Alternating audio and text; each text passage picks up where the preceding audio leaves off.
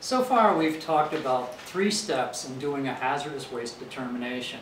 Step 4 is maybe the one that will be the easiest for us to get our hands around. It's the sort of thing that we are most commonly thinking of when we think hazardous waste. So that 4th step is, do we have a characteristic hazardous waste? Another way to put it is, do we have a waste that's hazardous and regulated because it has some specific dangerous property? There are 4 different dangerous properties that we're concerned with.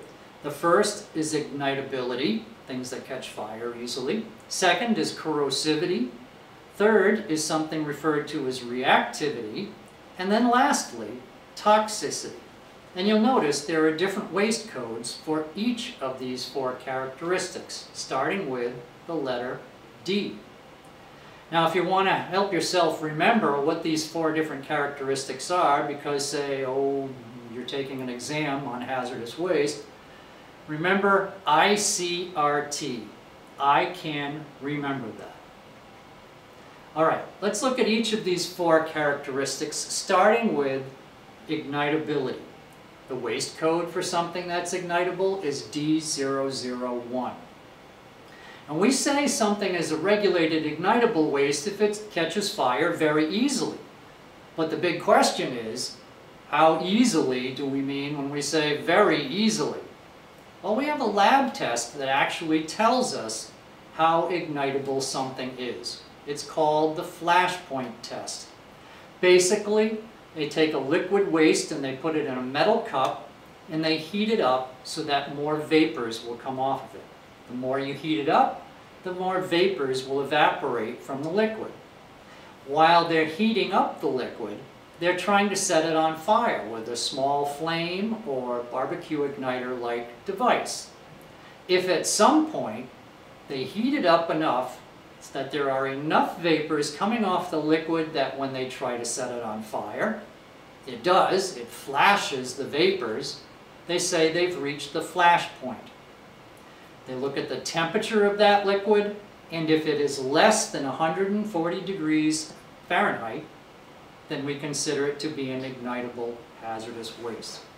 Now, it's also possible for solids to be hazardous for ignitability. We say essentially that if it's able to catch fire by friction, and then once it catches fire it really takes off, it's considered to be an ignitable solid waste. If US DOT refers to a waste as a flammable gas, then we would say that is an ignitable waste. If US DOT considers a waste to be an oxidizer, we again would call it an ignitable hazardous waste. Remember, it has to be a waste, not a product. If you're still going to use it, we would not regulate it. Here's a couple of symbols to help you identify in your building if you have materials that may be oxidizers or flammable gases. If you see these symbols, just ask questions. Is it a waste? If so, we may regulate it.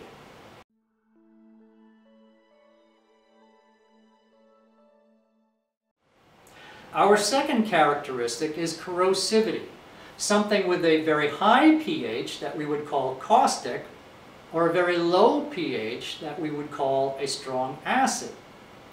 Things that are corrosive carry a waste code of D002. And we say that if it is beyond a pH range of 2 to 12.5, we would consider it to be regulated. So an acid that has a pH of less than or equal to 2 would be a D002 corrosive hazardous waste. If it is a caustic with a pH greater than or equal to 12.5, we would say it is a regulated corrosive hazardous waste. It's also possible in New Hampshire to have something called a corrosive solid. Remember that picture I showed you earlier of the white powder, the container that had rusted on the damp basement floor? Well, that white powder that was spilling out was a corrosive material. If it had been mixed 50-50 with water and the pH measured, it would have been either higher than or equal to 12.5 or less than or equal to 2. A corrosive, hazardous waste. Here's just some pictures to help you kind of understand or more easily visualize what a corrosive waste is. On the left, some symbols you may look for throughout your facility. On the right is a sample of a pH range for some common materials you may come across. Lemon juice has a pH of around 2. A pH of 12.5 is somewhere between ammonia and lye. So some pretty aggressive chemicals that you are looking at there.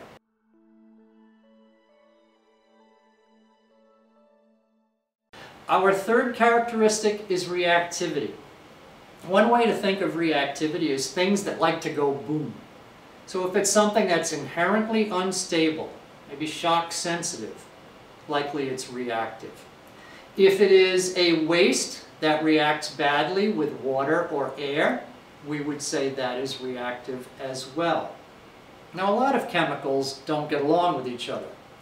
For instance, you wouldn't think to mix ammonia and bleach because we've all been told it creates dangerous chlorine gas and can kill you. But if you have a chemical that's dangerous in contact with water or air, think how difficult it is to avoid those two things. So for that reason, we regulate these reactive wastes rather strictly.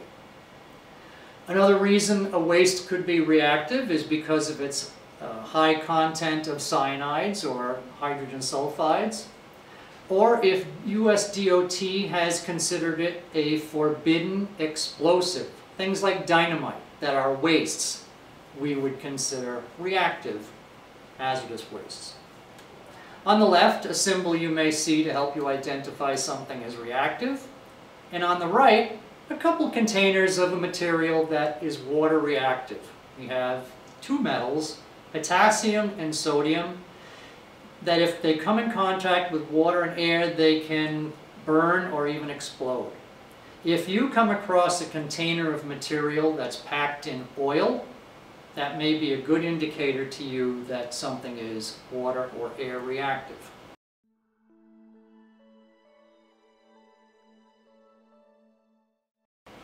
Our last characteristic is toxicity.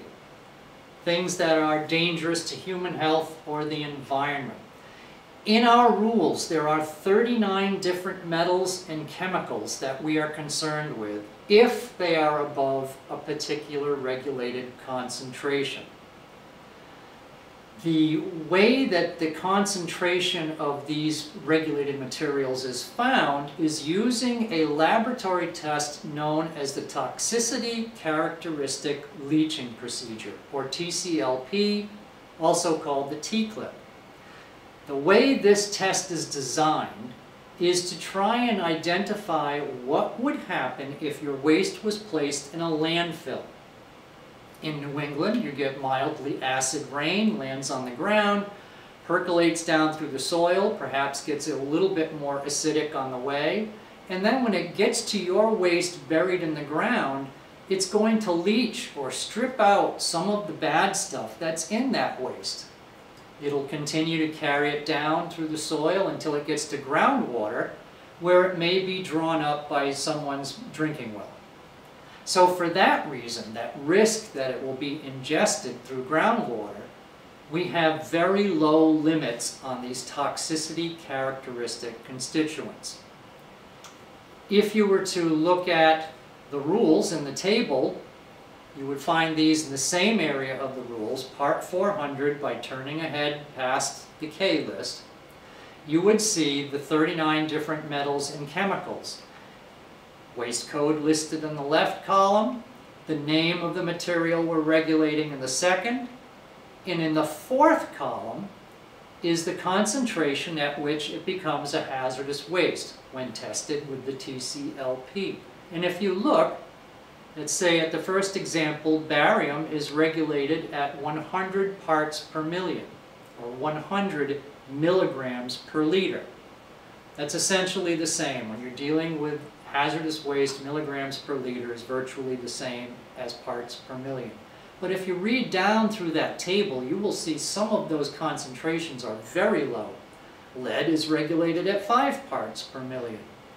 Cadmium at 1 part per million. Some pesticides at just a fraction of a part per million. So knowing what is in your waste and being able to identify whether something could be there at a very, very low concentration will be a challenge for you.